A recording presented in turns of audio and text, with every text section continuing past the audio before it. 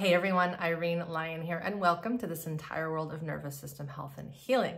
Today I have a long form interview for you with a returning guest. Her name is Erika La Vella. She is a doctor, a surgeon. Technically, she is a bariatric surgeon. We did a talk earlier in 2023 titled Birthing Babies the Way Nature Intended. Now, I do truly recommend that listen, that interview, that talk. It talks about her own personal experience birthing her second child in a more, we could say, naturalistic, biological way. She calls it a physiologic birth. How her second child was very different than her first child that was, we could say, medicalized in a hospital and full of stress. So be sure to check that one out. We will link that somewhere near here. But I wanted to have her back on to talk more about her expertise as a surgeon, as a physician, doing surgery to help folks who are, she would call, obese and living in a state of body composition that is unhealthy for them. Now, I know this has brought up some controversy over the years about, is there such thing as a healthy body composition? What is that? And of course there is, and of course there are variations in what a healthy body is depending on whom you are, what you do, your ethnicity, all the things. So we dive into this topic in a very conversational style way. We talk about how she treats her patients, how she treats them with a very holistic lens. It's more than just surgery, it's lifestyle, it's diet, it's psychology, it's emotions, it's all of these things.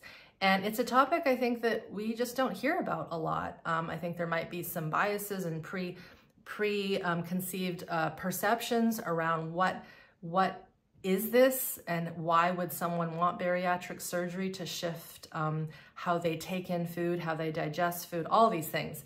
Again, I am not an expert, she is. So if you are interested in this topic and learning about healthy body composition and what that is, I highly suggest you check out this long form talk. As a reminder, I studied body composition. It's called kinanthropometry. When I was in my first years of studying the human system, studying exercise physiology, and I found it fascinating. So we talk about that and some of my own personal experiences of actually being called morbidly obese as a result of the BMI index tables. And of course, we had a chuckle about that and why certain measurements that people use to put people into boxes aren't always the best thing. All right, everyone, thanks so much for being here. Have a listen, have a learn, and of course, we will see you next time. Hey, Erika. Hi. Good to see you again. Good to see you too, Irene. Round two. Our first talk, we talked about babies and birthing them. You birthing them, not me. And your experience. So for all of those new here who want to watch that one, we suggest it because it was very good. And we didn't get to all the topics because you can't get to all the topics in an hour and a half, let alone 5 hours. So today we have a plan. We have our notes. And before we get in, do you want to just tell everyone who you are, what you do, all those things, and then we'll dive into the topics that we want to cover today around the body, the vagus nerve, the microbiome, body composition, all those things. Yeah. So I'm Erika La Vella. I'm a board-certified bariatric surgeon. I also do general surgery, but obesity medicine and bariatric surgery is a huge passion of mine, and that's largely going to drive our talk.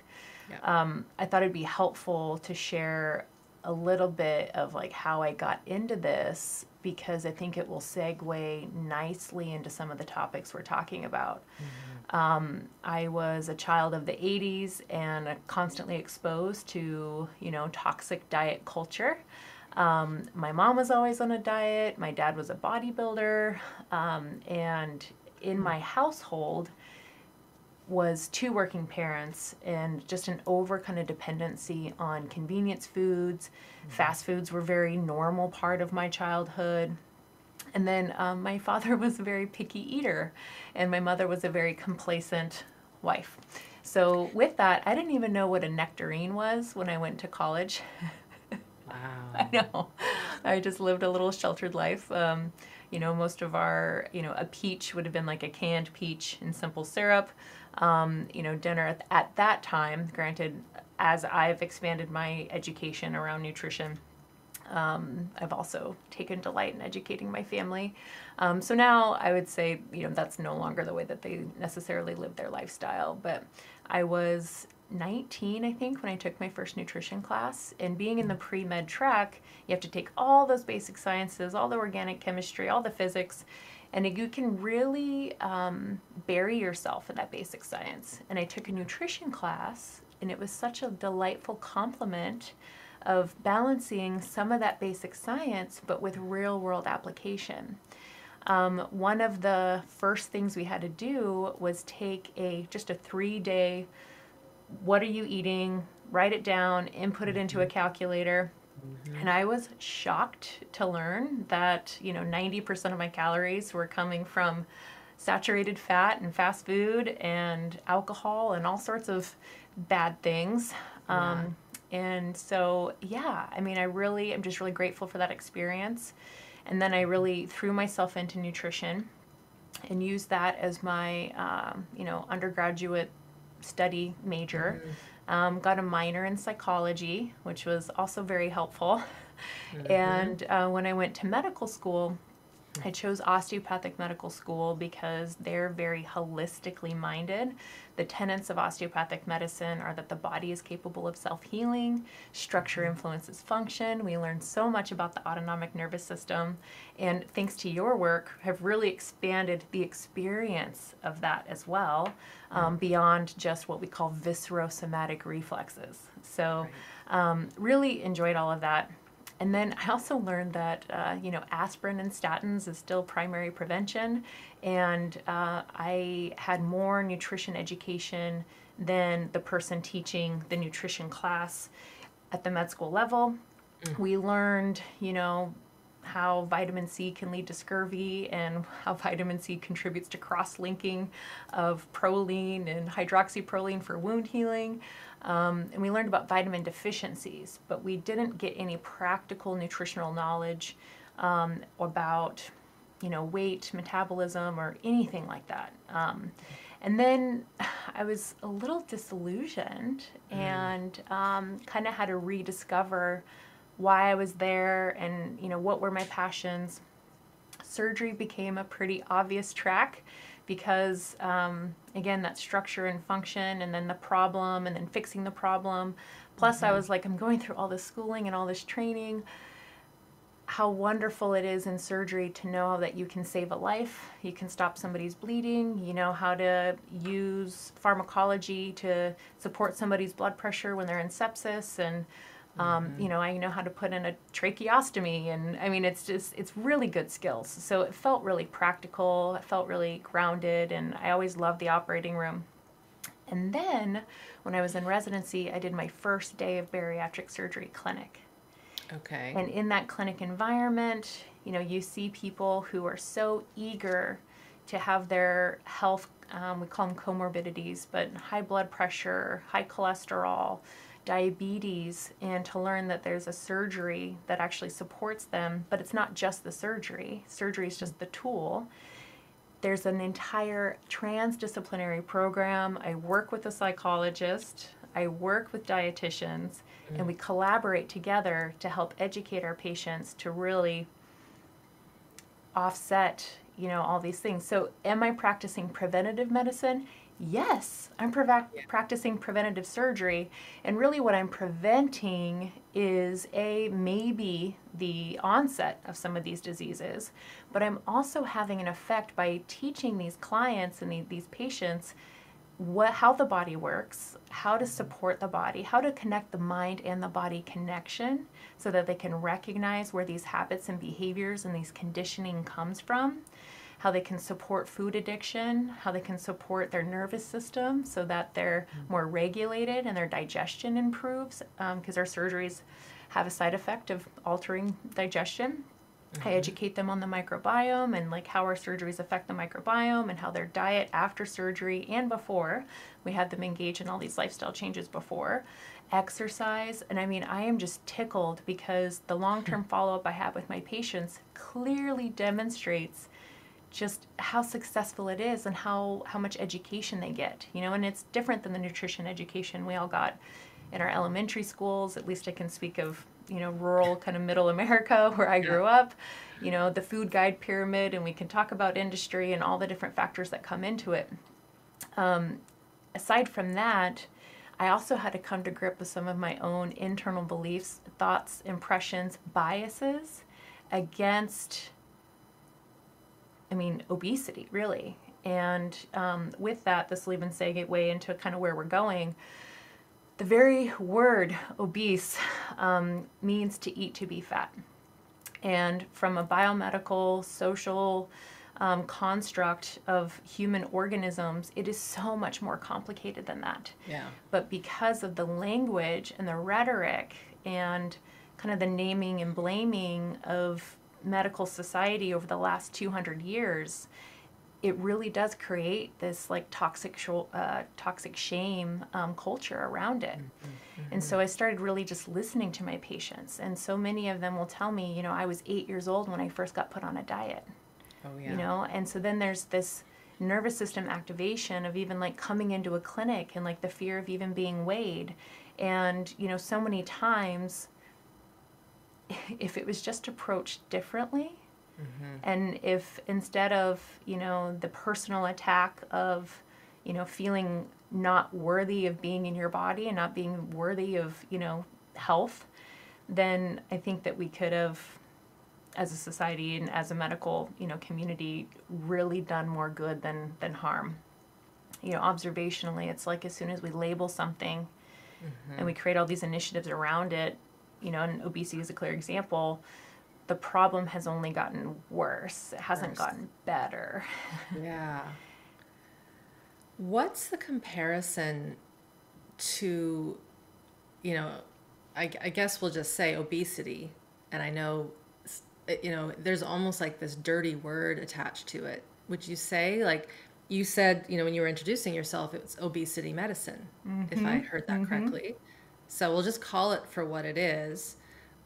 First, can we define that? But then I'd like to know the difference in societies, North America compared to Europe, compared to Asia. I don't know if you've looked at those sort of sociological differences, if we would call it sociology, but just the stats. How are they different? Are they similar here on the North American soil to Europe? My sense is probably not, but so those are the first two questions I'll ask. Can we define obesity?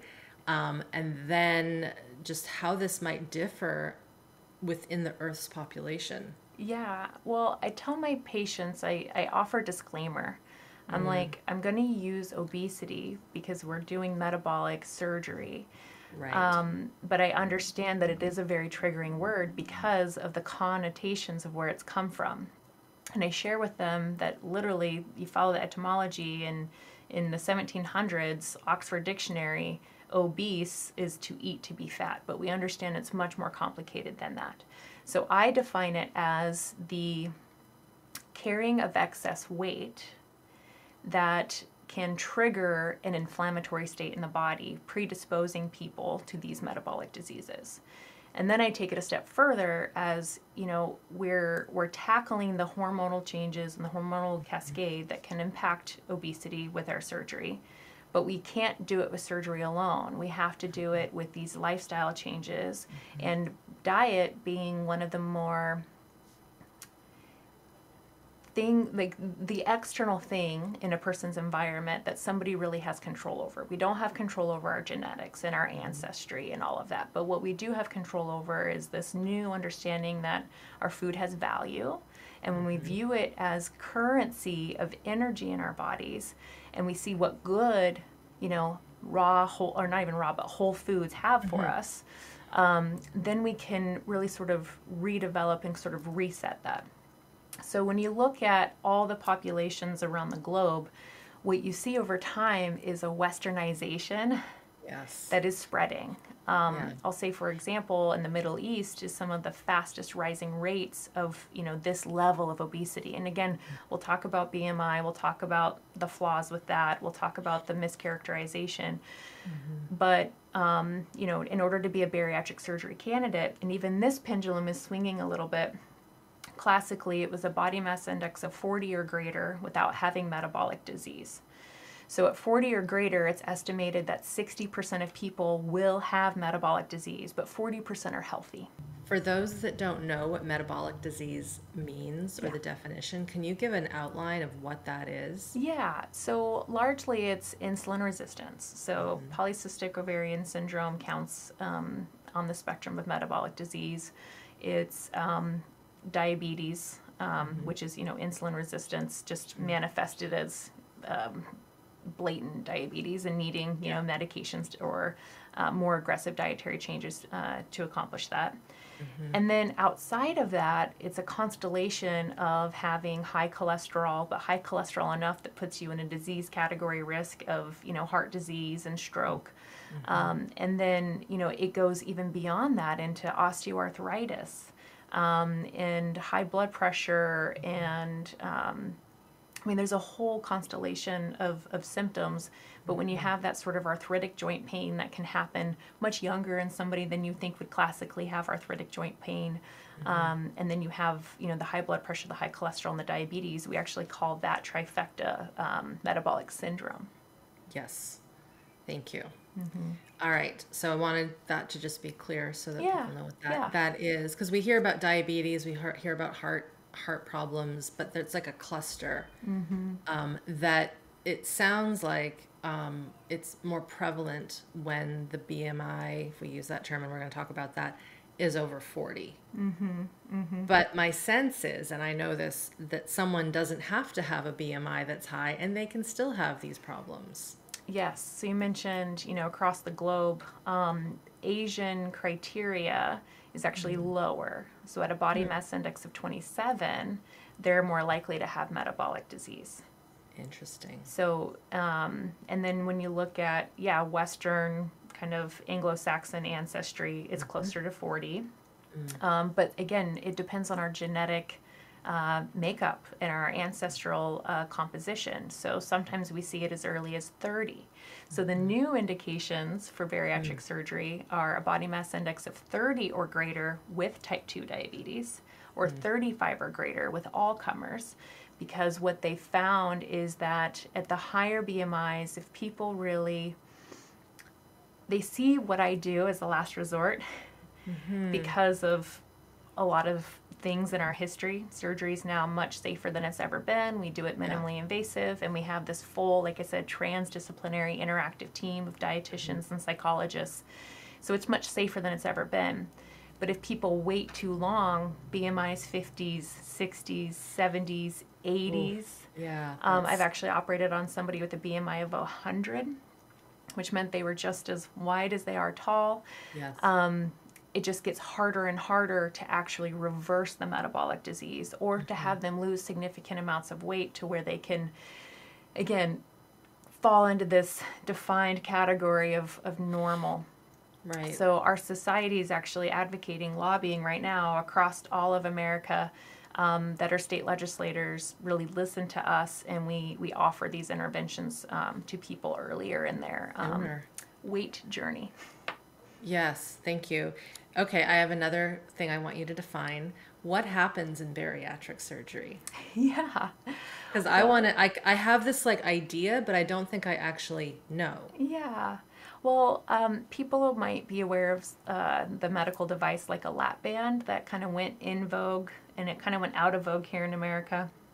We don't have socialized medicine. Follow-up is hard. You have to be in a provider network, and then otherwise it's just a huge cost to you out of pocket. I think in countries like Australia, Canada, the UK, they're still used in better levels of success because it's not such a cumbersome expense to the patient to then have follow-up and little adjustments. But that perspective is simply restriction. And so there is... I actually don't, what is that? Oh, I'm not familiar with that. It's literally this we say silastic, Okay. but it's like silicone, plastic, kind of moved Plastic. together. And Okay. it's a device that you wrap around the upper part of the stomach.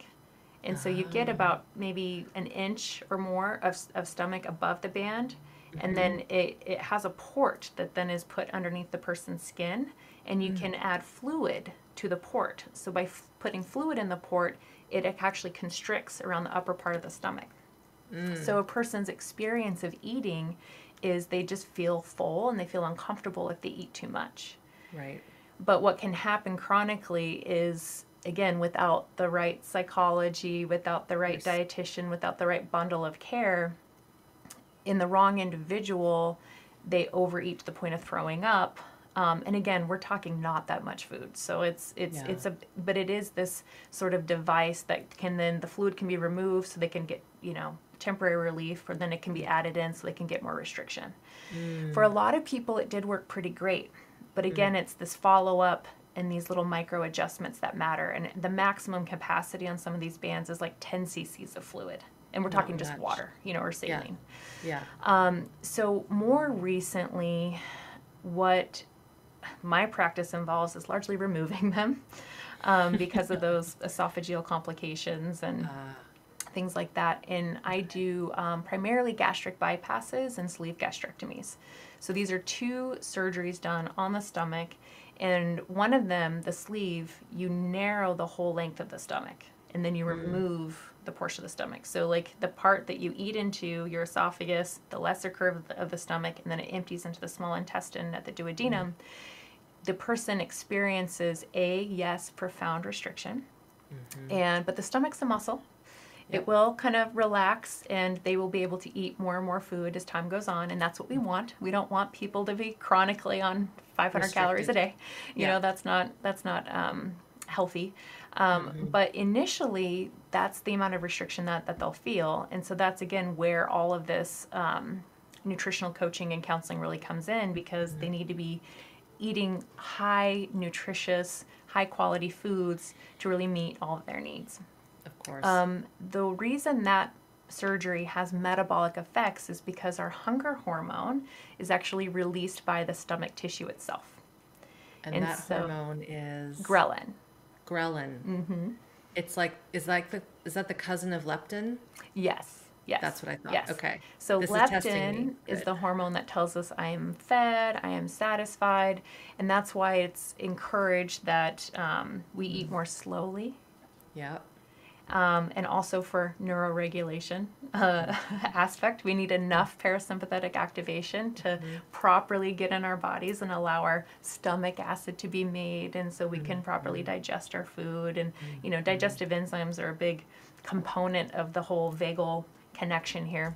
Yeah. But so there's that, and then aside from that, gastric bypass has an extra added benefit, which is you make about a 2-inch stomach pouch, kind of like what the band would kind of constrict around, and you staple that off. So you separate the stomach into two pieces, a little 2 centimeter by 2 centimeter, and I'm ballparking here, but a little segment, and then the rest of the stomach, and so they're in separate 2 pieces. And then you find the small intestine, and it's a certain distance, and then you cut it there, and you bring up the lower intestine, and you sew it to we call it the pouch, the small stomach. Yeah. And then the part that carries all the digestive enzymes from the pancreas and whatnot, then it's sewn into itself, so you get this Y. This surgery has a very fascinating side effect, which is in people who have insulin resistance, simply by fasting the duodenum, by not putting any food in the duodenum, putting it into the small intestine. If people were to eat fruit, oranges can spike people's blood sugar pretty significantly, watermelon, grapes, or let's say our favorite ice cream, or cookie, or candy, or full sugar soda. Yeah. What'll happen is the small intestine right after the pouch will sense that, and people will overdose in terms of the normal insulin response. So people become insulin sensitive overnight.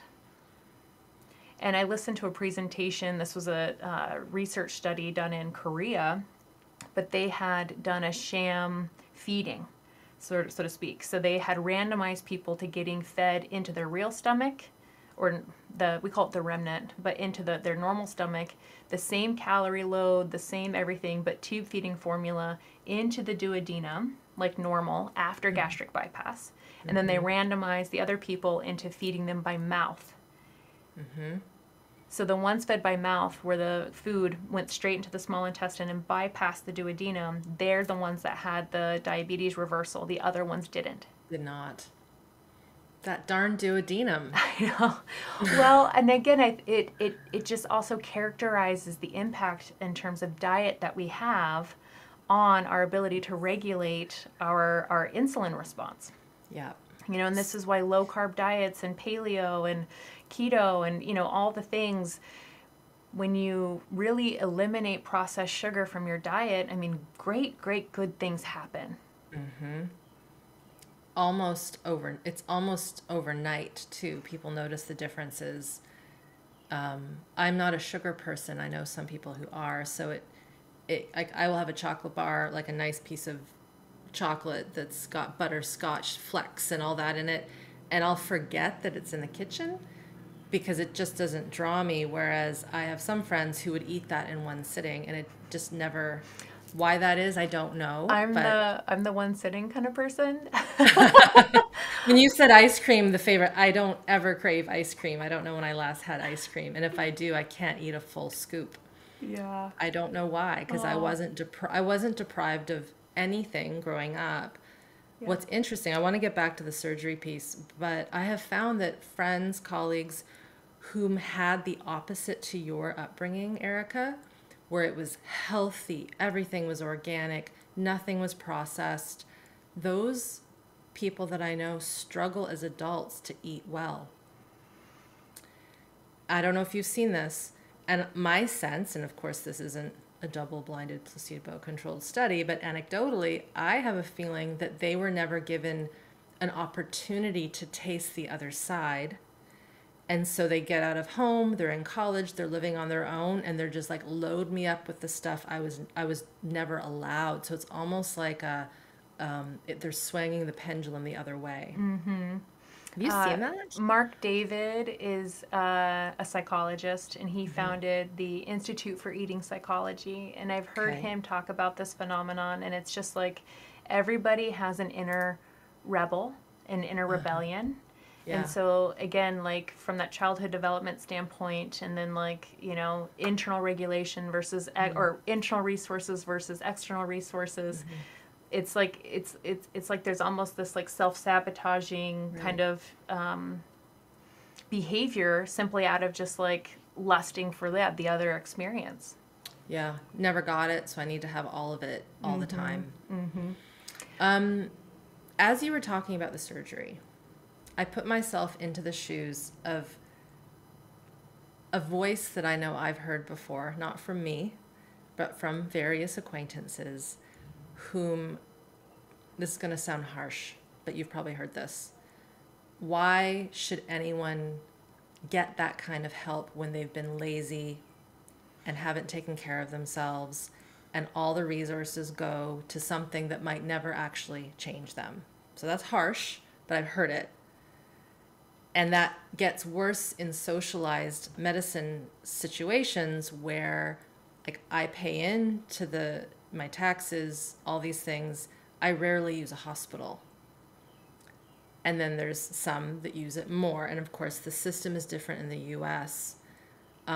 What do you say to that? Because you are, in my opinion, a very unique doctor in that you see the holistic side. You're clearly healthy yourself, which is, I think, rare in the surgical world, and you probably can verify that and vouch for that. So what would you say to that? Because I want to just put that in there, because there might be this thought of, why are these two talking about bariatric surgery? What does this have to do with trauma in the nervous system? And I think it has a lot to do with it.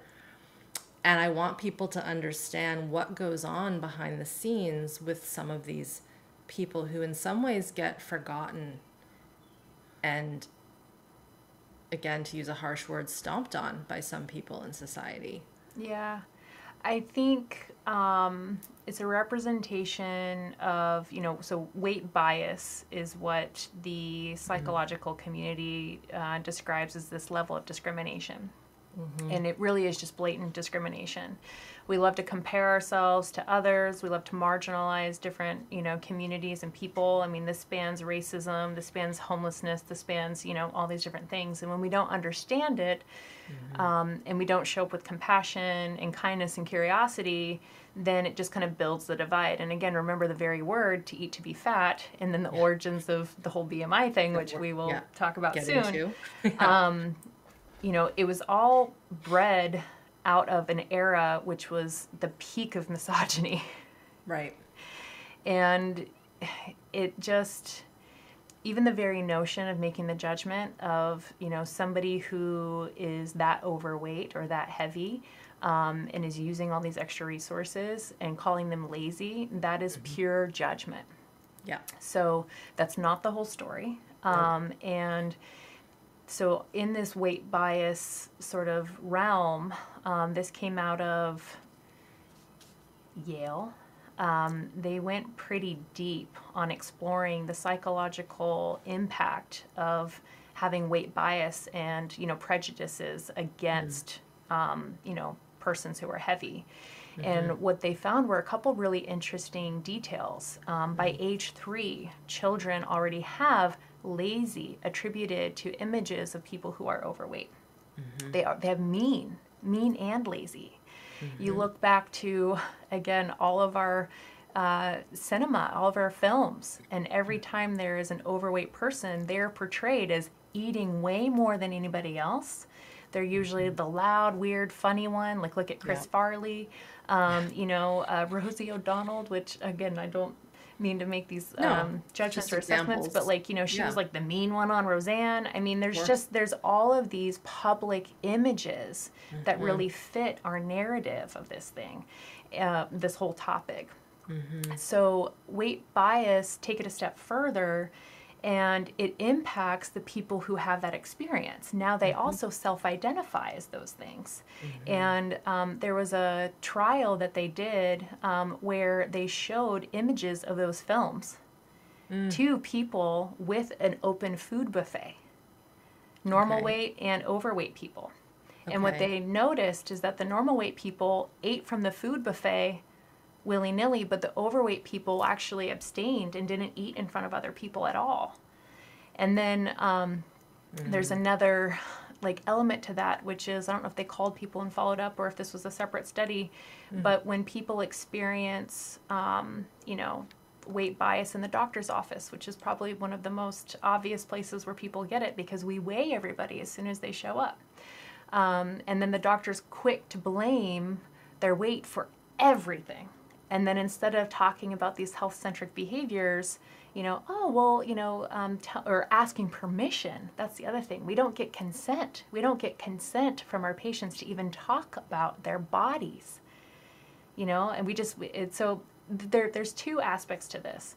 In my field, there is a big push to use person-centric language and also to treat obesity or metabolic syndrome as a disease.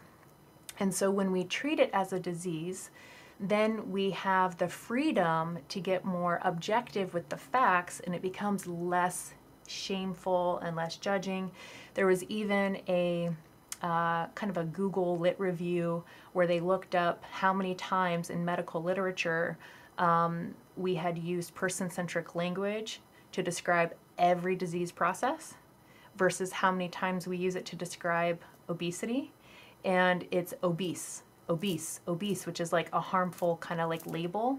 It's not like we call people the schizophrenic. It's not like we say the breast cancer, it's like, it's this very it becomes a pronoun. And it's like obesity does not define who you are. It's a label. It's a label. And so, just exploring all of this, and this is it's blatant in medicine, it's blatant in our culture. And so that also segues into some other things we'll probably talk about, which is body positivity and what does it mean to sort of show up in antithesis to this sort of idea of lazy. Yeah. It's, as we know, and many of our followers know, my followers, and probably the people that you are with, that we know the ACE study, the Adverse Childhood Experiences Study, and we won't go into the history, we'll link that near here, but that was founded from a clinic that was helping people who were technically, I believe, obese.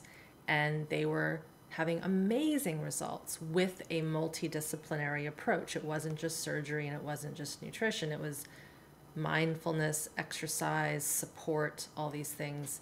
But of course, the outcome of that study was an accidental finding of those whom dropped out of the study, and I'm really shortening this, and who had trouble with not just being, we could say, overweight in a way that was unhealthy, that they had severe adversity growing up, abuse, broken homes, crime, parents were incarcerated, all these things, emotional trauma. And so it ties in with this inability for the system to repair, regenerate, and stay metabolically healthy, but also the ability to know when is enough. And actually, a story I'll share, my husband talked to me about this on one of our interviews, so this is open source. When I met him, he was definitely addicted to certain foods. Candy, chicken wings, beer, crunchy stuff, sour candies, and he would eat and eat and eat. And it wasn't because he was obviously hungry, but he had no feeling in his body, so he had to eat so much to feel full.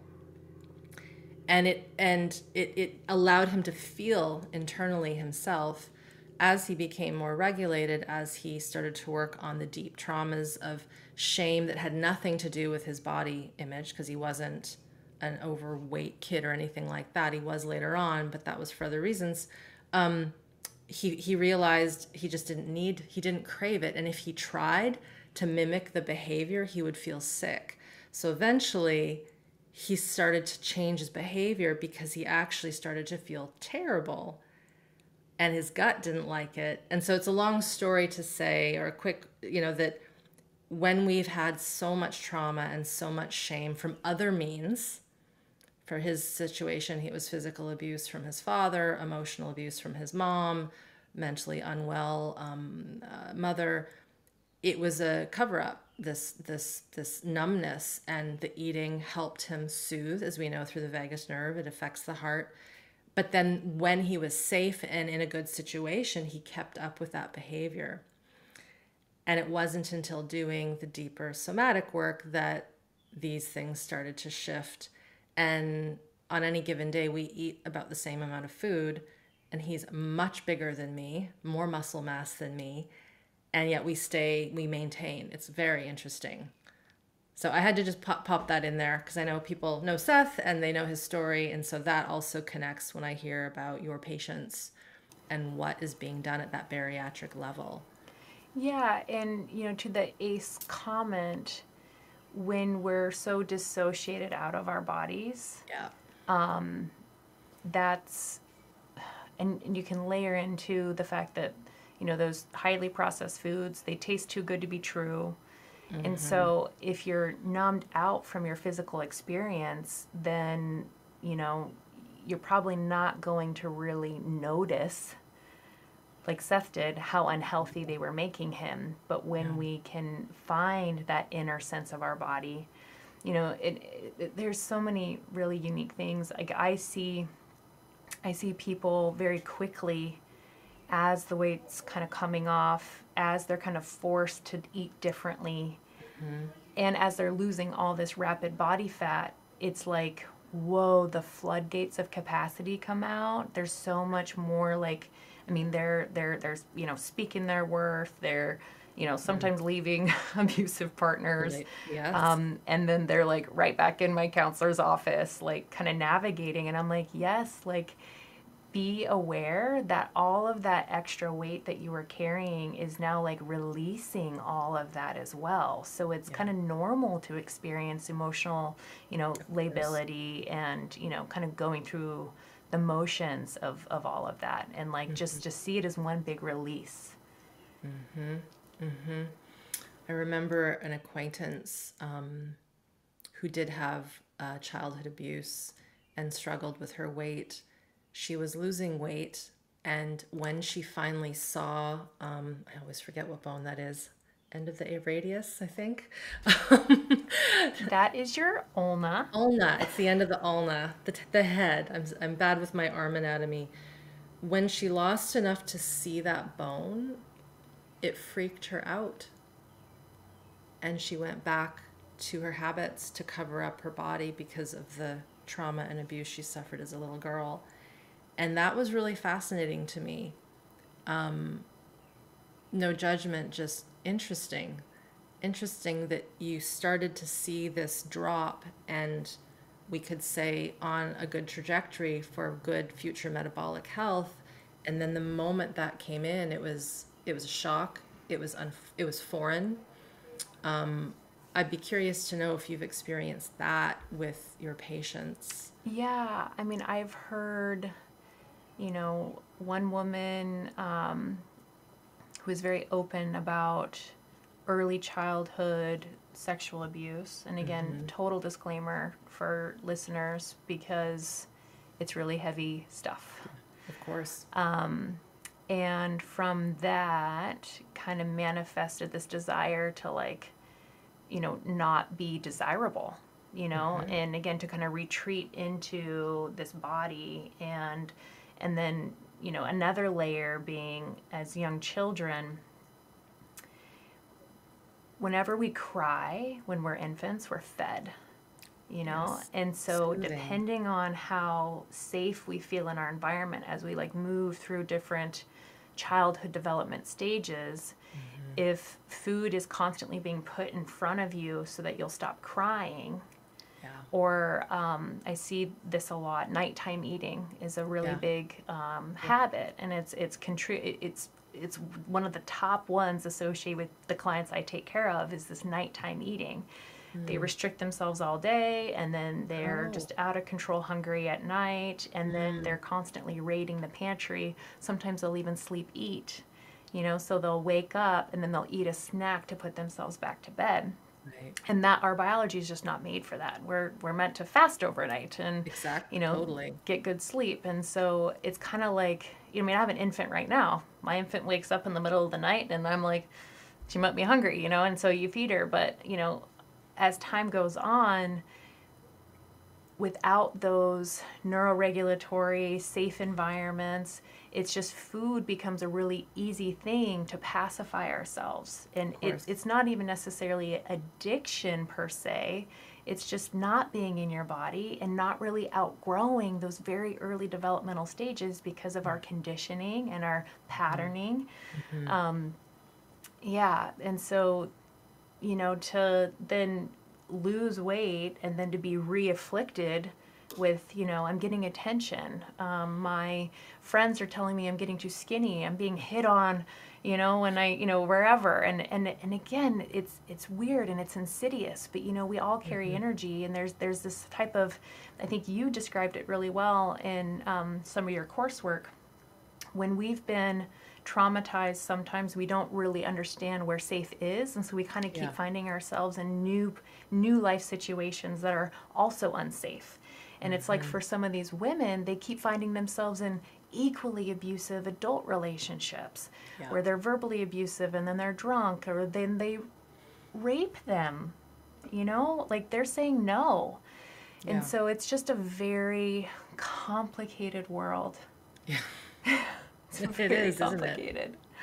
It is complicated. And a piece on that, the food element, because you're right, when an infant is hungry, feed them, if that's truly what it is, unless there's something else going on in their biology that might be off. They're cold, they're hot, they have a spike in temperature, whatever, gas, right?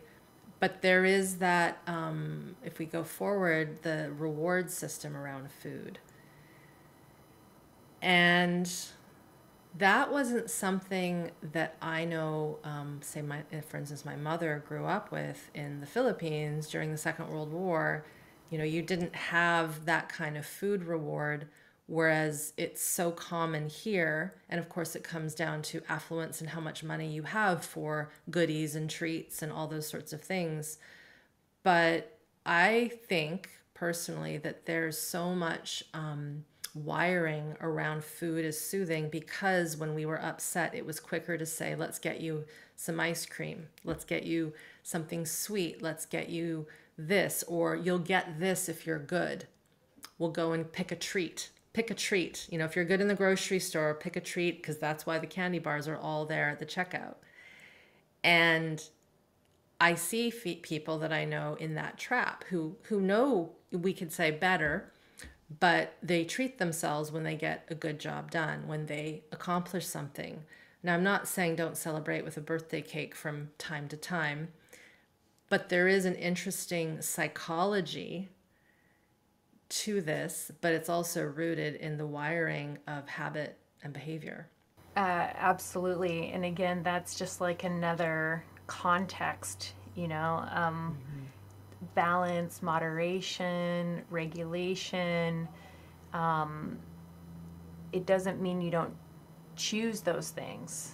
It just means maybe there's more internal capacity for you to decide, does this fit your overall goal?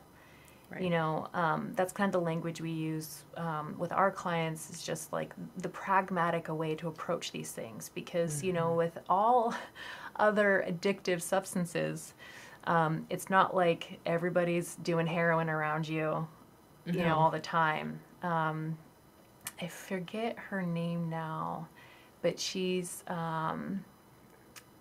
pretty strong on like the food addiction and the sugar addiction front. And she calls it the white line. And so it's like the white line, and this is addiction, you know, drug and alcohol treatment stuff. It's like, you know, you don't cross the white line. Right. And like the difficulty is with people that, you know, really have these strong affinities for this reward system. And, you know, that's where addictive behavior kind of comes in. You almost just have to kind of like swear it off, you know. Yeah. But, you know, but again, pragmatically, it's everywhere. It's so ubiquitous.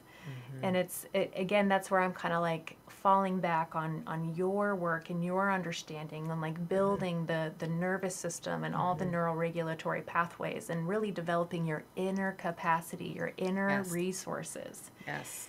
And then when you have good grasp and you have awareness, because that's kind of where I'm at right now. I told you, like, I'm the one that would eat the whole candy bar. I have so much awareness to when I feel the need to have sugar. And that is huge, because that is the sign of like developing those inner resources, experiencing it. But just because you experience the thought of wanting it doesn't mean necessarily you have to act on it. Exactly. So the bariatric psychology world, they call that urge surfing.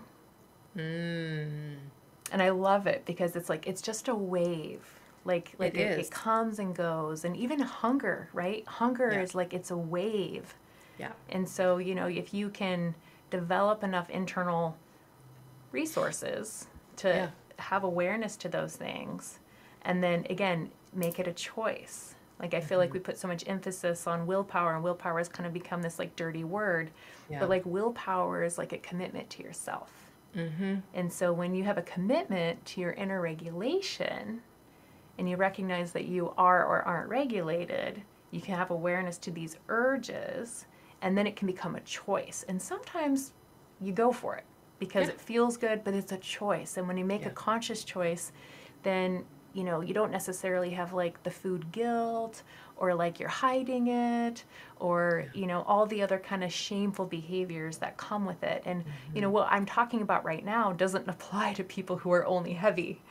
It applies to everybody that has like an unbalanced relationship with, you know, the number on the scale, or, you know, the, forgive me, the orthorexic community. Remind me what that means again. It's the obsession with clean eating.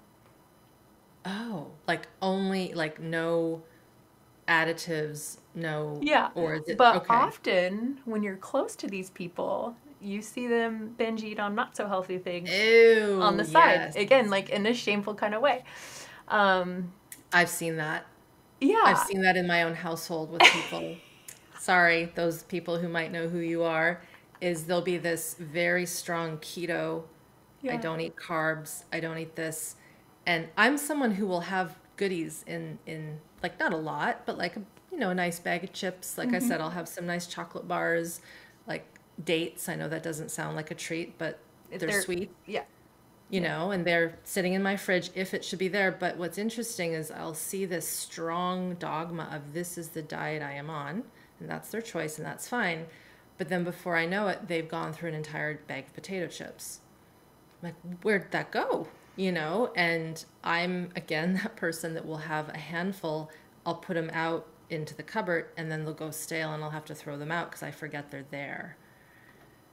But that also is, each person is different.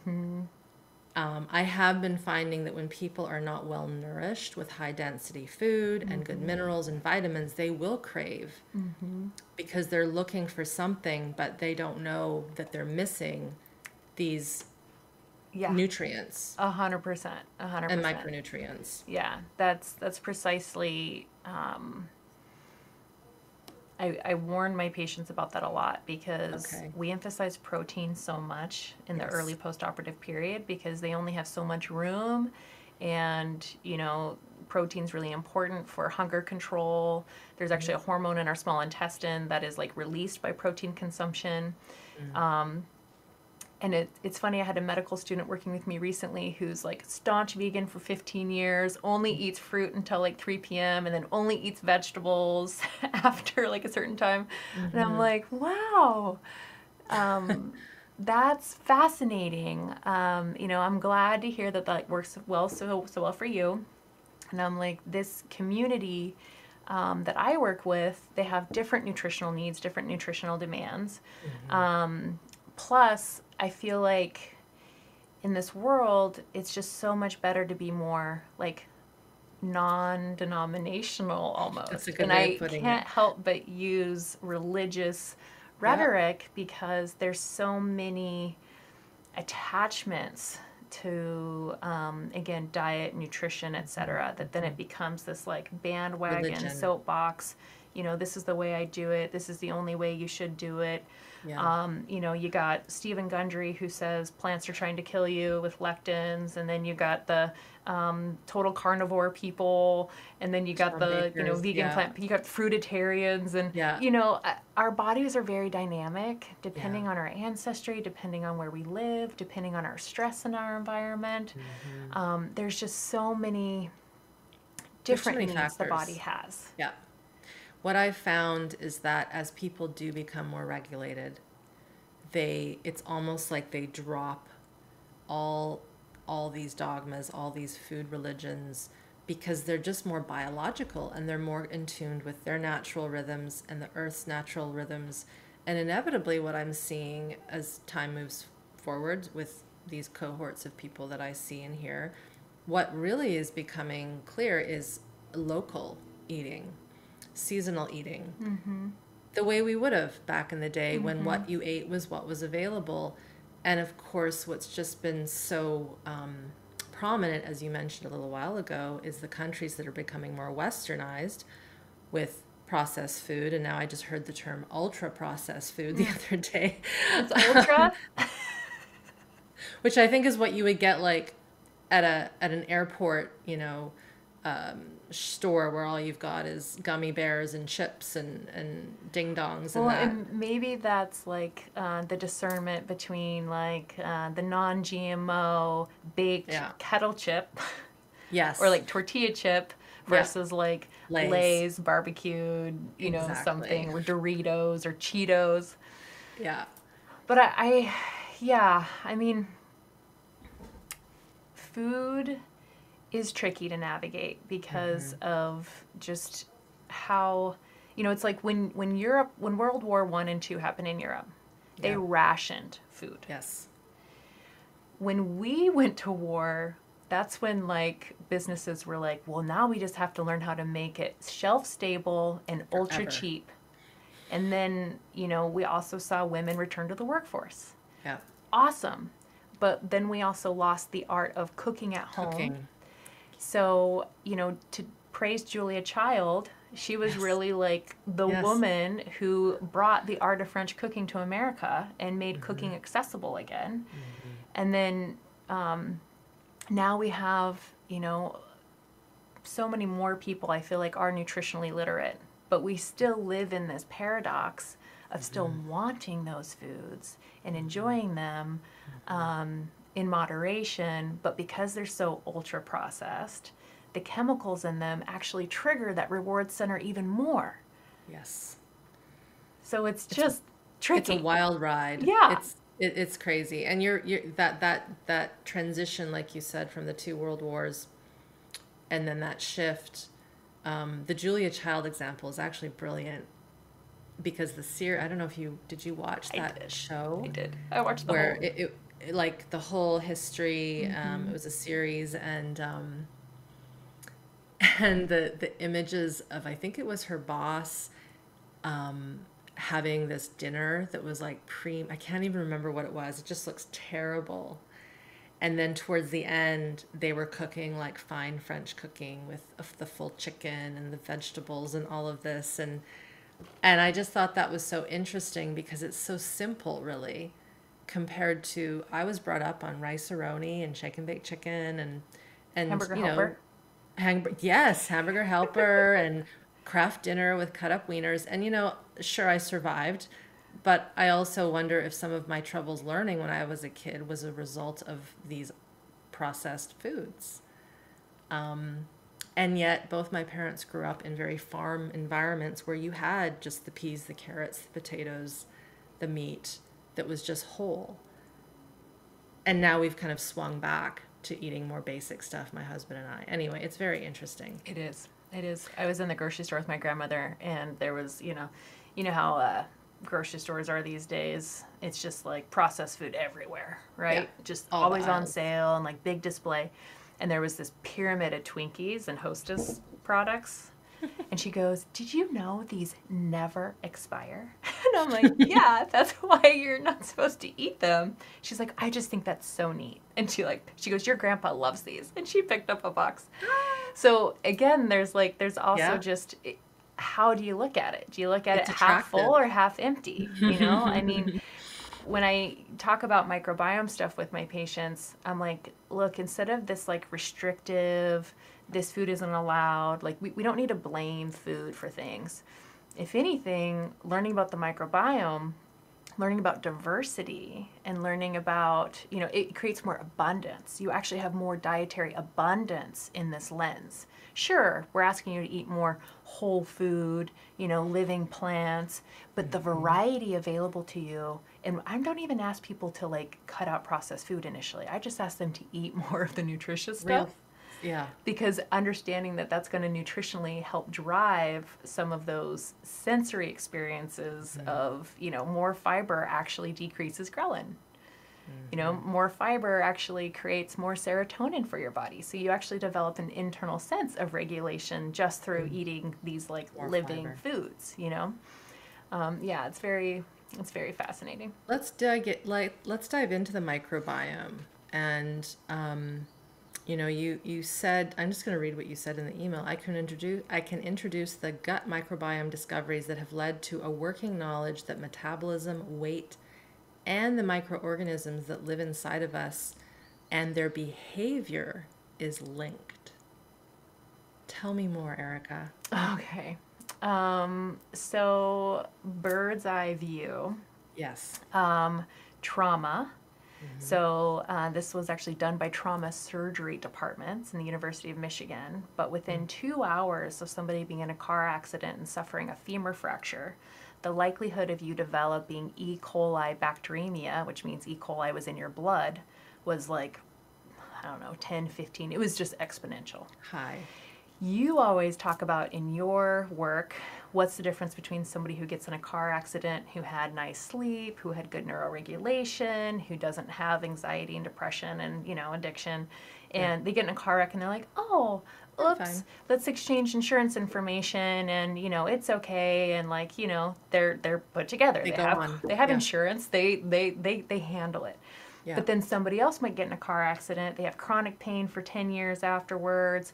They're, immediately crying and hysterical because it's like the next thing on top of the other things that are just too much. Yeah. So all of that together, I always like to imagine the patients that were coming in and having these, femur fractures because what happens, so E. coli is a bacteria that's just in all of our bodies. It's in your poop, it's in my poop, it lives there. Yep. And, sometimes it gets in lettuce. How does it get in lettuce? Well, because a cow shit on your lettuce. Yeah. Okay, that's how it got there. Yeah. So E. coli and a couple other bacterial species, it's thought by biologists that they're just really old. They've been around a long, long time. And because of this, their evolutionary mechanisms for survival are pretty spectacular. So bacteria sense your endocrine hormonal response. This is where regulation is the key to everybody's gut health woes. Literally. Stop. We can't blame our food anymore. We have to take full responsibility for neuroregulation because this is where it's all at. Yeah. Yeah. So there's actual cells that send up little antennas. They're called neuropod cells, and they reach up within the gut lumen and they interact with different molecules that then are released by bacteria and vice versa from the gut or from the brain down. So whenever a human experiences stress, we get corticotropin releasing hormone, which is like the precursor to cortisol. It's like brain cortisol. Yep. That gets through the bloodstream and it activates cortisol response from our adrenals. And then also epinephrine and norepinephrine, which are medicines that spike your blood pressure and, they're just designed to keep you alive.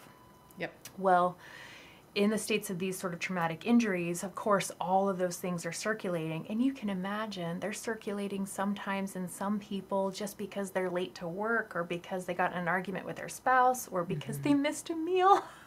Yeah. So we have a very wide variety of how our nervous systems sort of interact with our environment. Yeah. But let's say you broke your leg, you got in a car accident, the ambulance had to come, and now you're in the hospital. So you're kind of in shock. You're in that stimulated kind of shock. Your heart rate's racing. You might be bleeding out. Everything's sort of reacting. Well, these neuropod cells sense from these gut bacteria that you might be dying.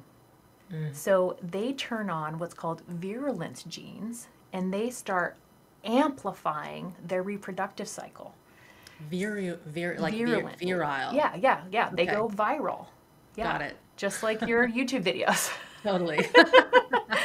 So that's a phenomenon. And then there's another phenomenon, they call it quorum, right? So whenever you're in a big meeting and there's a vote, a quorum is the majority of people are there moving in unison towards a direction. Got it. Bacteria can sense that. So when E. coli trigger this in themselves because they're sensing your threat to your survival, then they will quorum the rest of the bacteria and several other species start to die off, which only help promote the overgrowth of E. coli. Oh. That same stress response, that corticotropin releasing hormone, actually has the ability to break apart the tight junctions at the cell wall of the gut. Got it. And so just by having an exaggerated cortisol or corticotropin releasing hormone response in response to, again, any varying amounts of trauma depending on how you are designed in your regulatory pathway, your pendulum, you get leaky gut. Right. So you get conditional leaky gut plus E. coli growing out of control, and it will get across those cell membranes and it gets into your bloodstream. Yeah. And so then you can get sepsis and die. So, whoa. But like I said, to even kind of scale it back from that, people experience corticotropin releasing hormone in varying states of neurodysregulation. And it happens a lot. And so, leaky gut, oh, blame gluten for leaky gut. I'm like, yes, gluten is one of the most harder to digest molecules. And we live in a country where our diversity of wheat and our milling and our ultra processed bread and, all these different things taken together, gluten is in everything. It's in your toothpaste. So you're chronically just sensitive, it's chronically in your system. Yeah. And so with that, if you experience any elevation of that nervous system response that then promotes this, those largest undigested molecules are going to be the first things that leak across the membrane. You also get, and by the way, the gut lining is only one cell layer thick. So it's just a very vulnerable system. And with that, you get, inflammatory dysregulation, and then it affects your endocrine system. So women might have, various estrogen effects depending on the population of certain bacteria. Lactobacillus in the mouth can actually dictate, what the estrogen level is in different people. I mean, and again, the behavior of the bacteria, when you look at it from that simplistic term of like they're just trying to coexist and live inside you, then that's where I'm like, okay, now we have even a more elevated perspective of neuroregulation. And I say, like, instead of being like a Motel 6, you want to be a 5-star resort, and so you want to have the lush spa and, the fancy dining, and like, you want these organisms to want to inhabit you forever. You don't want to create a situation in your body where they're trying to leave because they think you might die. Yeah, that's not good. Interesting.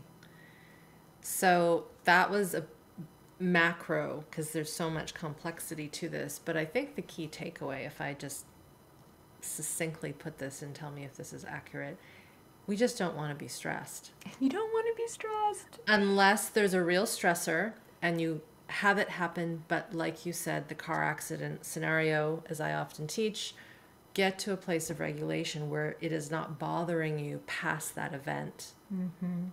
Because then you're just constantly releasing the danger, the threat, and not only is it burning you out and causing you not to sleep and all these things, it is impacting the microbiome and this overgrowth potentially that then throws everything off. Yeah. I mean, when we're in hypersympathetic activation, and I teach this to my gastric bypass patients, because there's only one little artery that goes to the pouch that we just created, the stomach. And this is why I think peptic ulcer disease and getting ulcers is so prevalent in humans, is because of the stress and the worry and all those things. Now we have antacid medications which have reduced that, but there's harm in taking those long term too. So my gastric bypass patients are very sensitive and vulnerable to ulcers. And why are they vulnerable to ulcers? And how come antacids don't magically get rid of it? It's because there's only one artery going to that little pouch. The stomach has 4 major arteries and other, tributaries perfusing the whole thing. And our stomach is one of the first places where the blood vessels clamp down in states of sympathetic overdrive. Our blood flow goes to our muscles, and our heart, and so we can run and fight and flee. And so if we are in a chronic state of neural dysregulation, we're not perfusing the tissue. And so they get these tiny little white ulcerations, sometimes worse than others, but at that level. And it really is lack of blood flow. So it's like ischemia. It's ischemia. Yeah. Interesting. Yeah. Which is lack of blood flow. Yeah. Huh. Interesting. So that, I had a thought and then I lost my train of thought there. What I'd like to do is also get into BMI. I don't want to leave that one behind. And then talk a little bit more about the topic of shame and body positivity and all this. Recently, I had a comment, and I shared this comment with you last night. I'm just going to find it so it's accurate. And what was so interesting is someone would probably take this as a real awful comment or a hit to me. It didn't bother me. It was under one of my videos with Seth, actually, with my husband. And they wrote, "She exercises a lot, question mark. How come she looks obese? This doesn't make sense." And so I'm like, oh, that's an interesting one to get the night before I'm about to talk to an obesity surgeon.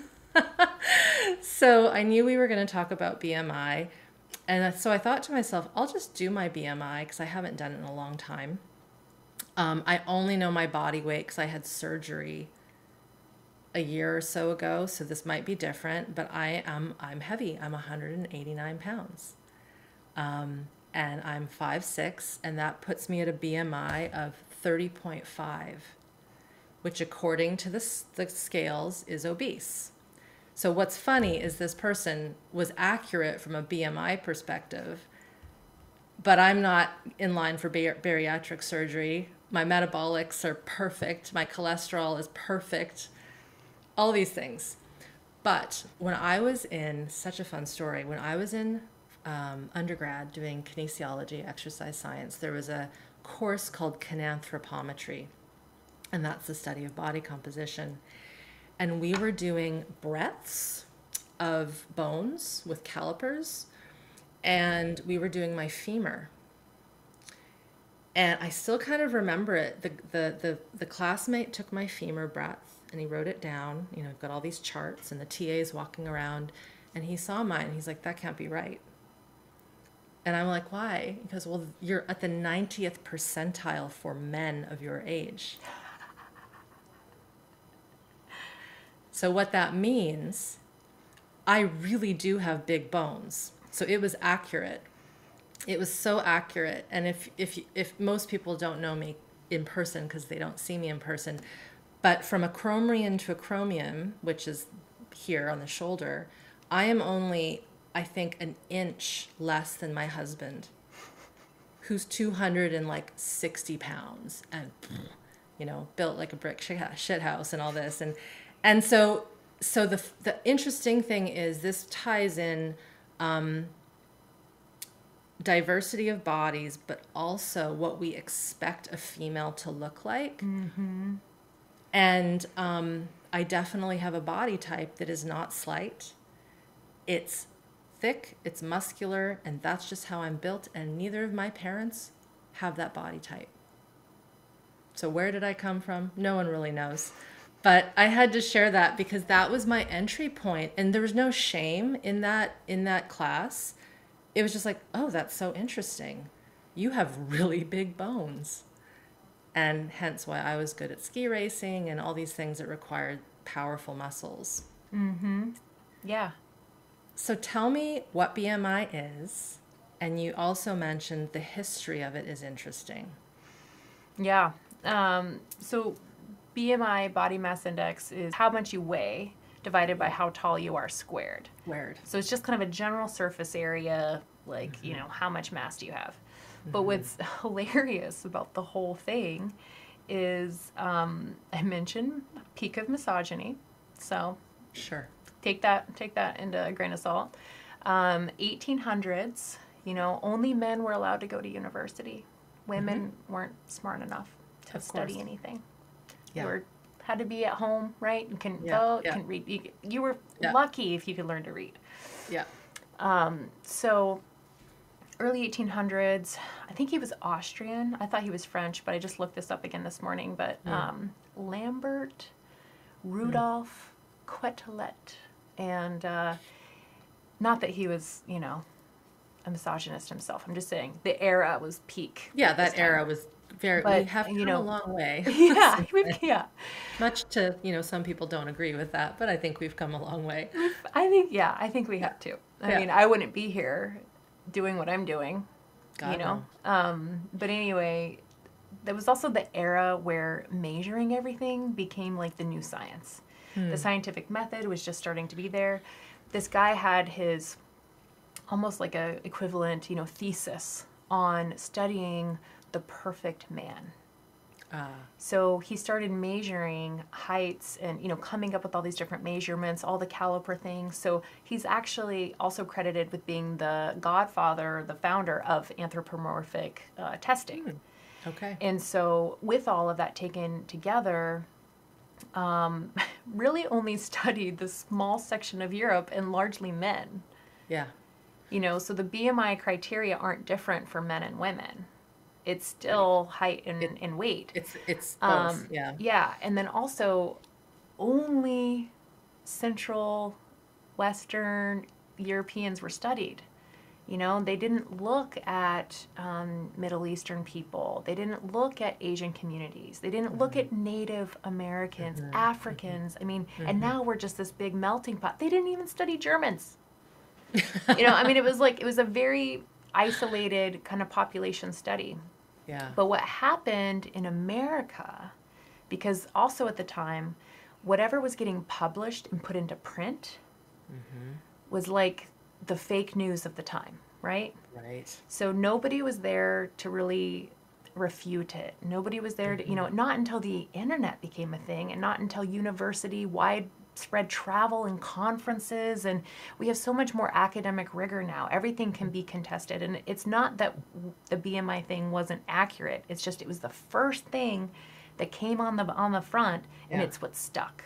It stayed. Kept, yeah.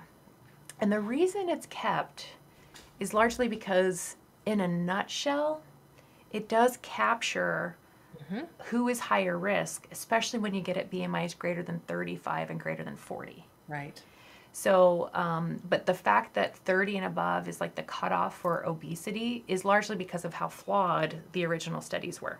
Got it. So when America started becoming established, so this is like, 50, 60, 70 years later, life insurance became a thing in the United States, and insurance companies were looking for any way to not insure you, as they still are, because, that's an insurance company. And they use these they use these tables. Yep. And again, that connection there, I don't fully understand the history of that connection, because that's where they started to probably make assumptions about being overweight and that leading to premature death. And again, there are all those assumptions about laziness, angry, eating too much, probably drinking too much, kind of like this gluttony picture, which is also sometimes associated with, our mental imagery of like what an obese person might experience in public or away from public. Yeah. So in medicine, it was identified that, greater than 40 is when you have a, 40% of people are metabolically healthy, but the other 60% are starting to have insulin resistance, might have high blood pressure. And at that weight, or at that kind of ratio, if you do have high blood pressure, even losing 10 pounds is known to bring down your systolic blood pressure by 5 points. So again, that's where the objective kind of health data and like the paradox in this whole picture kind of comes in, is like there's still objective health information that we can glean. And if a person is interested in not being on medication and, learning how to take care of themselves, or maybe they have a family history of high blood pressure, well, now you're heavy too, so that's just going to compound that risk. So there's an association of, a premature lifespan. The average lifespan in America, I think, is 77 or 83 years or something like that. So you're kind of looking at 10 years shorter than that. Right. So, it's flawed. But so, in the athlete community, and I know a lot of men feel exactly as you did. Sure. What? I'm obese? Yeah. And so that's where I think the criteria get a little muddy. It is muddy. And again, the person to make a judgment or an assessment and have the audacity to post it online is a little bit of a troll, but also a reflection of maybe the internal weight biases that person has. Of course. And so again, to get to the origins of that. So to bring it back to that weight bias discussion, physicians act very similarly to that commenter. I believe it. They're quick to identify and point out obesity as being the reason somebody has all their health problems. Yet they do that, and they themselves might very much also be in that category. So I'm sorry to the person who wrote that and who's listening to this. They're probably not listening. You're anonymous. I don't know who you are. Neither do I. There is an invitation to explore that about yourself. And when I started practicing surgery and interacting with persons with obesity, we have to use person-centric language. It is an experience. It's like, you know, those with breast cancer. You don't just say the breast cancered, you know, so there's a rhetoric kind of change too, but we're here to serve each other in community towards health. And so when we show up that way for each other and we lean in with curiosity and we lead by example, I mean, I love taking care of my body. I love exercise. I love eating well. It just like gets me so happy knowing that my microbiome is like tickled with me, you know? And every year I get older and I just feel healthier. And so I just want to lead by example that way, you know, without making anybody feel inferior or less than, or, you know, like they're not doing it good enough. You know, it's so interesting. And I want to get into some of the other topics so that we aren't here for 5 hours. But I learned so much by these comments on Instagram and YouTube. But I would agree, as I age, which is true, chronological age is happening. I feel healthier. I do have some osteoarthritis, but that's because of 7 knee surgeries on one knee. So I've tried my best, but it's there. But there have been interesting comments, and I'll say this one again, not this one, but another one. Someone had mentioned, and I have to paraphrase this one, it is irritating how good you look for your age. And I kind of thought, interesting. That's what I often say. Thank you, I think, for your compliment. But we have this notion of what a person should look like at age 45, at age 50, at age 60. And it's completely skewed because of our health practices, either being non-existent or high. And so there's a comparison. And I don't know if this is an age bias or what it might be, but I thought that was fascinating. And I also thought to myself, well, you can do this too. No one's stopping you, and yet something probably is. And that's where the psychology comes back, and the work of realizing that you do have free will to choose. However, if you are stuck in sympathetic and parasympathetic freeze, you actually don't have free will because you're being guided by your past traumas that are still there. Yeah. Had to share that. Well, and on that, notion too, I know you've done podcasts with Sarah Kleiner, talking about depression and, stress response and that connection to weight. And we can think about it from a hormonal perspective. We can think about it from a psychology perspective. We can think about it from an internal belief perspective. We can think, it's all the things simultaneously being true and playing a role. It's not this person ate 1,000 calories too much. This person had a knee injury and stopped exercising. This person went through menopause and having hot flashes. And, there's just, everybody's experience is individually their own. But I'm hoping that your listeners are starting to kind of pick up all the pieces and connect them a little bit. Cortisol is very fascinating. I mentioned the leaky gut thing. Yeah. But it has a direct impact on insulin resistance as well. So I have a lot of friends in health, fitness, obesity medicine. And what's becoming more trendy is wearing a continuous glucose monitor. I've seen that. Yeah. So a What friend do of you mine's think about- actually one of Okay. the kind of founding medical directors for a company called Levels. And what's neat is very metabolically healthy, fit people will experience very sharp spikes in their blood sugar without having eaten anything necessarily, but just by experiencing stress. And course. I heard an interview with Mike Metzel. Okay. I don't know if you're familiar with him. No, I'm not. He has a podcast. He has like a master's of nutrition. Anyway, he's pretty nerdy on the whole food game and metabolism game. But he had told a story of going through airport security, and his blood glucose went to over 300. So when the body experiences sweeping blood sugar spikes and then insulin crashes, our neurochemistry is wired to seek out a reward. It's like wired for like the pick-me-up. And so this is where it's like, okay, neuroregulation all the way from infancy, all the way growing through different neurodevelopmental phases. If we can learn what our internal resources are and have awareness to those experiences, sometimes we just need to deep breathe. Sometimes we just need a hug. Sometimes we just need to call our loved one and tell them What just happened? what just happened. Yeah. So we can kind of like drop it and let go, you know, like you said, kind of like process and recover. As opposed to go and sit at the bar and take your stress level down. Yeah. And I think that's so interesting because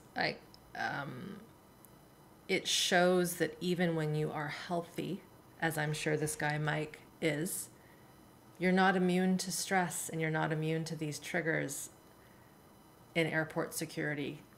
Well, and wherever. You can think about the evolutionary reason that happens. Of course. You're about to fight or run from this thing. Marathon runners, so I have, exercise nutrition is a whole other like level here, but, long distance running, endurance running, sprinting, athletic training, you need sugar in that moment as that fuel for that like hyper intensity. And so it's like, of course it needs to be there. Yeah. They go together.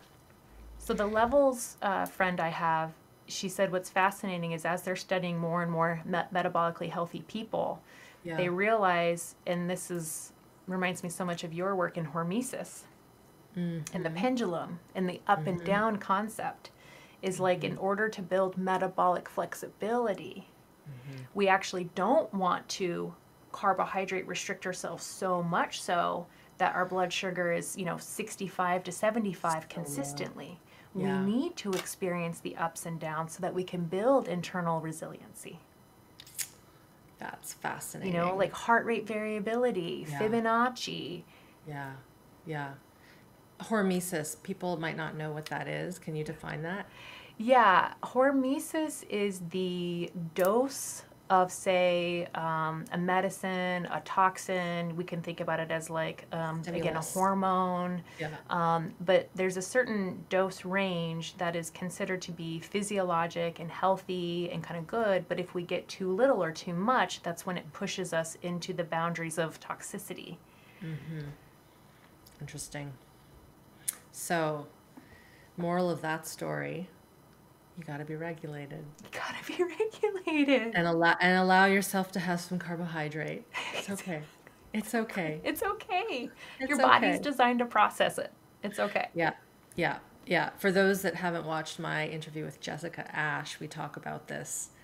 And I have a funny part in that where I apologize to the potato at how much we've just, criminalized it as this bad food. And she got a chuckle out of that. So I have a potato nutrition fun fact for you that will help reinvigorate your love of potatoes. When a potato I love them. So do I. When potato's been cooked and then cooled, like in a potato salad, it turns into a resistant starch. I heard that. Yeah. Chris Kretzer taught me that. So it's a type of fiber. Yes. More food for your critters that live in your gut. Yeah. Well, and you can taste it when a potato has been cooked and cooled and you eat it the next day and you warm it up or you eat it cold. it tastes more mucilaginous, if that's the right word. Like you can tell that the fiber has changed. So, all right, everybody have potatoes in their fridge. Let's wrap this up with this idea of body positivity and shame and all these pieces, but also, that as much as this is difficult for some people to hear, there is health to our body weight, and there is obviously a huge spectrum of what is not healthy and healthy. How would you tie this into kind of a thesis, Erika, where we really want people to be metabolically healthy? You work with people who are not, and you are trying to get them into a better body weight, but we also don't want to shame, and we also don't want to be so positive, I believe, that we're ignorant to real health concerns. What do you say to all this? I mean, the analogy I have is kind of like parenting, right? It's like you have to love and have like firm boundaries. The other thing I've learned as a doctor who just wants to see the best in everybody is like, I can't take personal responsibility for their outcome. So I'm just like, oh, okay. Because I get really invested in their journeys. So I would like to invite your listeners to think about what body positivity means to them. And we'll just listen and channel that a little bit. And then outside of that, I'd like to share what I hope body positivity truly means. I would love to see body positivity mean that people feel value in their bodies, that people feel strength in their bodies, that people feel compassion towards their bodies. I remember doing that workshop with you, and we had a German gentleman in class, and he shared the poem he wrote. He had a conversation with his body. Right.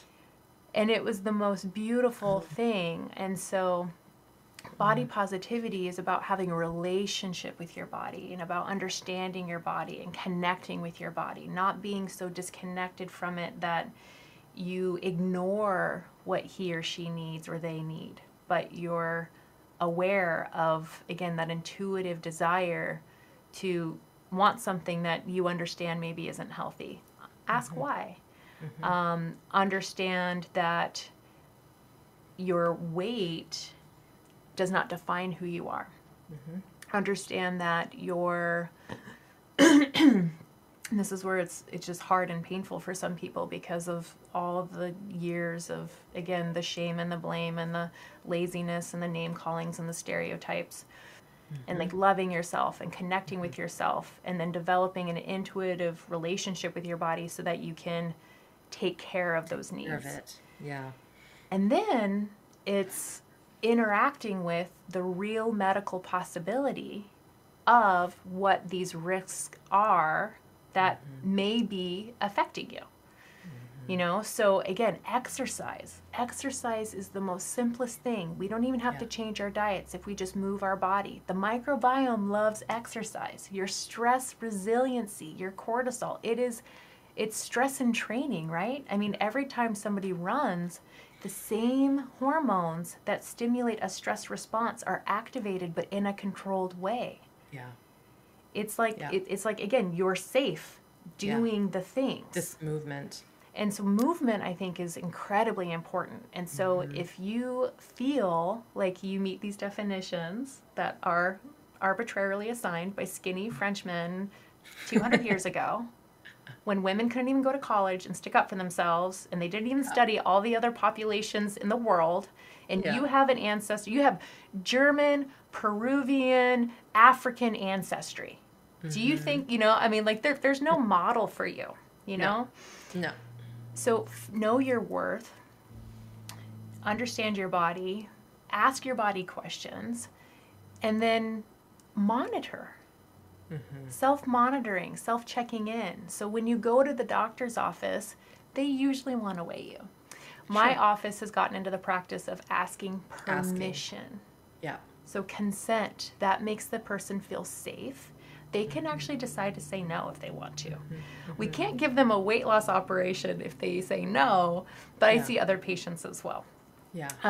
And then outside of that, you know, get your blood pressure checked. This is like a normal part of health maintenance. You know, it's just like getting mammograms and getting colonoscopies and, you know, checking reflexes and stuff. But so interacting with the medical community should hopefully feel safe and shouldn't feel bad. But I think that's also sometimes a disconnect. It often is. And I have heard horror stories from my students, and I just keep saying to them, just keep trying. Just keep looking, don't give up, because there will be someone who is good that you will find. But often it's such a poor experience, or they had such a poor experience growing up or when they're younger, they will neglect these things that really, if they knew and did some little tweaks, it would make a huge difference. Yeah. But that involves, as I've seen through some of my more advanced students, we just did some beta testing for a professional training, and one of the projects that they had to do, we called it a self-care project, and it had to happen through the 12 weeks that we were in session, and they had to have a partner, a self-care buddy to talk to about this, but it could not be nervous system based, and it couldn't be meditation. It had to be food, exercise, circadian biology, or getting something figured out with your system medically that you've been putting off. And we had people find doctors. We had one person have a colonoscopy that they were afraid of, and it was one of the most empowering projects that they had ever done, because it was never done in a way that was safe. You know, PE in school was terrible, you know, all these things, just such bad experiences. But it was amazing, Erika, when you flipped it as, this is so that you can become a better practitioner. You cannot do this work if you are not connected to yourself and taking care of your body.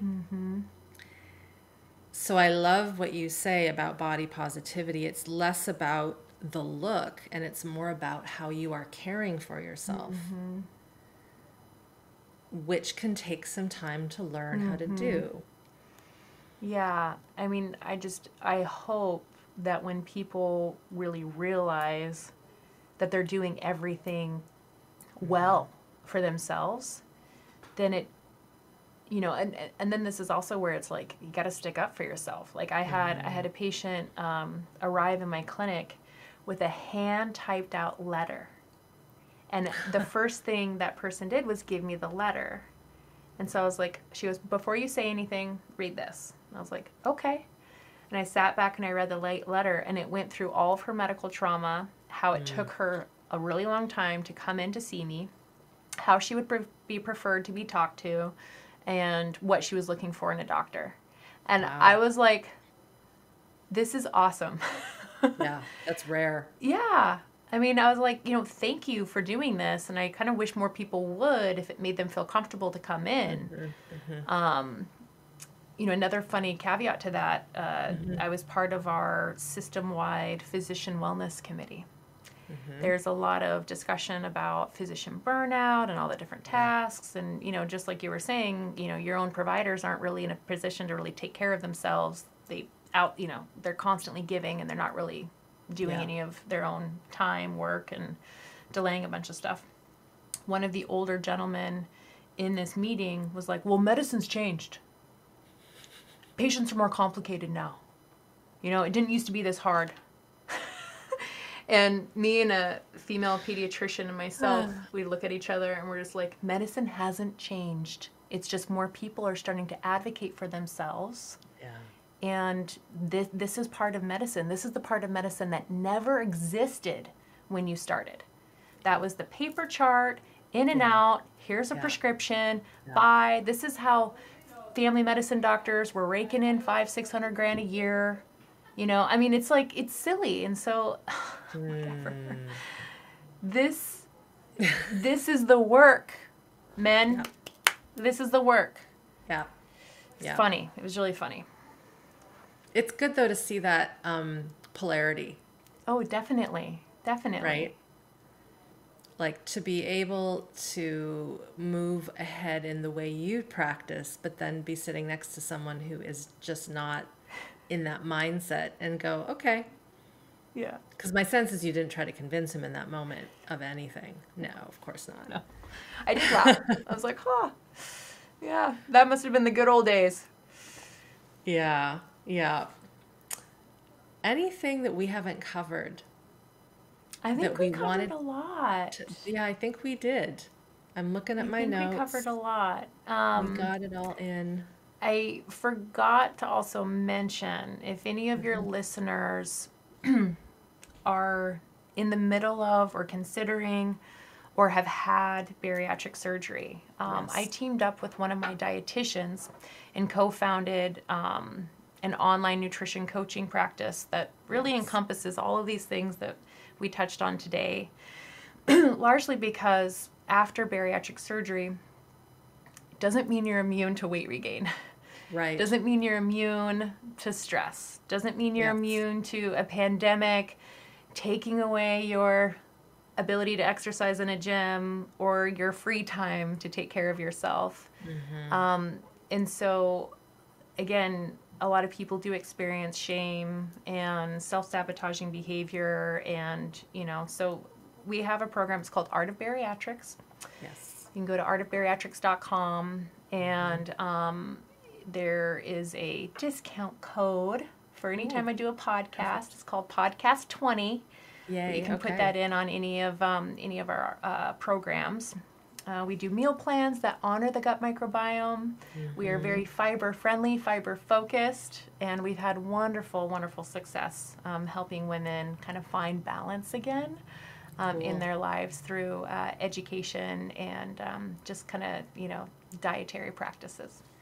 Can someone do this if they are not a female or haven't had bariatrics? They can. I would something say from this? you want to be open-minded to the, you'll know after meeting me today where my heart is, how compassionate I am. So if you are a male and this is tickling your fancy and you want to hear me talk calmly with my parasympathetic vagal tone to you on online courses guiding you through your experience, then yes, it's for you. Perfect. If you haven't had bariatric surgery, our diet plans are still very effective for weight loss, but keep in mind the calorie count on them is quite low. Right. But it might be worth a shot because I load you up with fiber, you probably won't feel hungry. It's just, it's the type of food, right? The guidance to healthy eating and healthy whole food. My sense is it's great for a lot, of people. So So many of my clients have just been like, I didn't even know what this was, and I didn't know you can combine this with that, and it's been pretty revealing. That's great. Well, we will obviously link all that near here. Any final words for all the people who have made it to 1 hour and 42 minutes? You are worthy. You are worthy of your own neuroregulation. And if you are a grown-up, it's okay if you didn't get it before because you have all the capacity to make it work now. Boom. Thanks, lady. Thank you. It was fun.